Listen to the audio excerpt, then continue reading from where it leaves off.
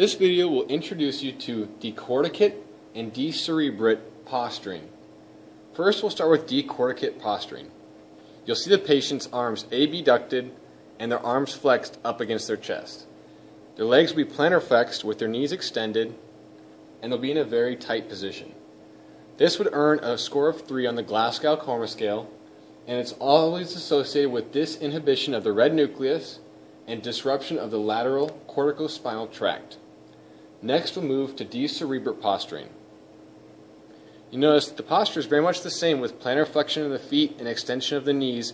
However, the patient's arms have moved to an adducted, pronated, and wrist flexion state.